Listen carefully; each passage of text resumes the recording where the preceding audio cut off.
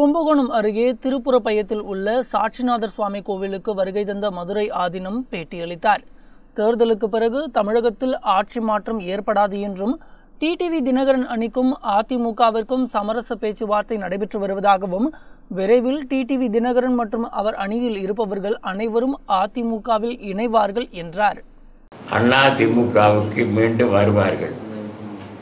இடைக்காலத்திலே அவர்கள் புரிந்து கொள்ளாமையின் காரணமாக, அவசரத்தின் காரணமாக, பொறுமை இல்லாத காரணமாக அவர்கள் பிரிந்திருக்கிறார்கள்.